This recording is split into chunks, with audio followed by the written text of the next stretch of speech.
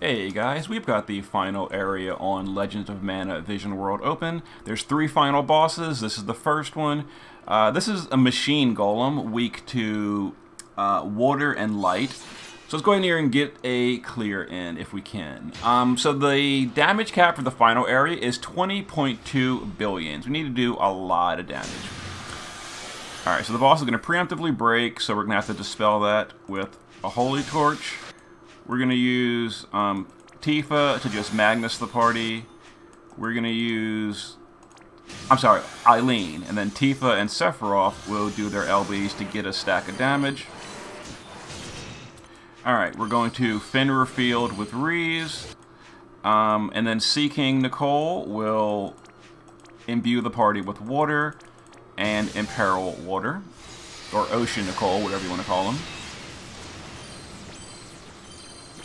Okay, perfect. So the boss does accuracy physical on turn 3, as well as 5 and 6. If you want to get a perfect score, you've got to kill the boss by turn 3, or bring triple mirage. But we're doing on turn 3 clear. So we're going to use Reese to do a 130 Dark Imperil. We're going to do, let's see, we're going to shift Hawkeye. We're not going to stack Hawkeye, because we don't really have time. So we're just going to break and then do this.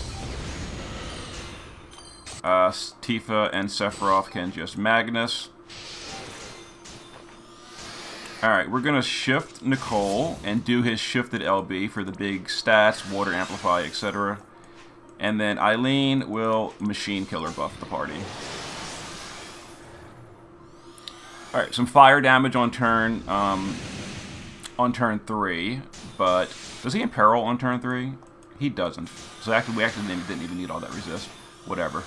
So anyway, it's kill time. So we're going to LB those. We're going to triple Absolute Mirror of Equity with Reese. We're going to LB with Hawkeye. And Hawkeye is unstacked. We're going to use the new triple Bolting Strike Rod with Eileen to chain with Seeking Nicole. And that'll be our 100-point chain score. Alright. So we're looking for 20.2 billion or better.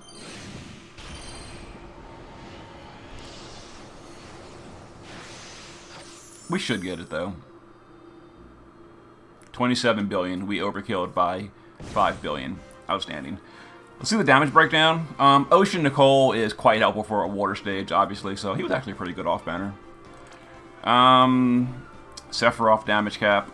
Tifa did 12 billion. I really wish that they would at least show you what Sephiroth would have hit for. Yeah, but he hit the 9.99999 single hit damage cap, and then the other one was his setup turn. Hawkeye didn't get a chance to stack at all because we had to do a turn 3 clear, but he was the 87% breaker, which is very important. Fenrir support chainer, 130 imperils, and the Dark Field to boost up Sephiroth. And then Seeking Nicole and Eileen were support.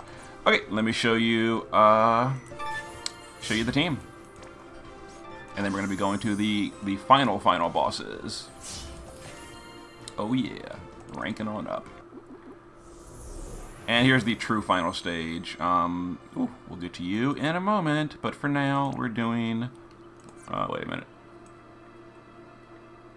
Wait, what?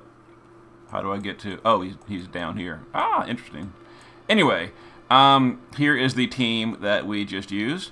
Alright, so Esper is not super important. We did need to have Fenrir on Fenrir Knight Reese. Ocean Nicole was, like I said, 45% water amplify, water imbue, LB damage buffs, stat buffs, etc. He was also our source of water imperil, a little bit of Esper fill, and yeah, shift form, same thing. Gear's not important. The boss is all single target. Eileen, passive provoker, evasion. I tried to use Mirage Vest for a double stack of Mirage for the accuracy, but you need 3 Mirage, it turns out, so that was actually a waste, so ignore that. We had the new Bolting Strike Rod on her. It gives anyone triple Bolting Strike. That's super good for chaining, extremely convenient.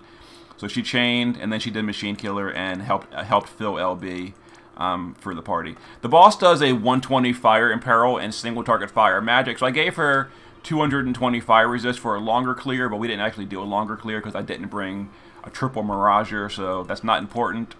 All she needed was 100 because we killed it before the Imperil, but yeah. Tifa, base form, naked. Shift form, double fist, maxed out machine killer, 295 LB damage, and she did Tifa things. Hawkeye, unfortunately, was not able to stack up, so he did the best he could. I should have given him like a fist weapon for more damage. I didn't even think of that because we didn't do his LB more than once. Oh well, it was fine. We overkilled by a lot anyway. 200 machine killer. He got leftover gear because, like I said, we didn't have time to stack up, so he just got leftovers.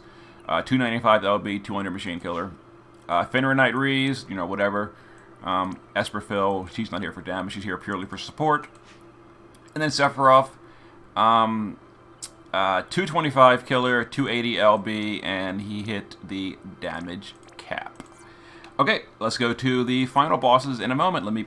And those teams weren't planned. I did not plan. I planned this one earlier, so I was ready to go. I did not plan the final boss team yet. I got to work on it and figure it out. So that video might be later today. We'll see how long it takes to figure out this boss. See you soon.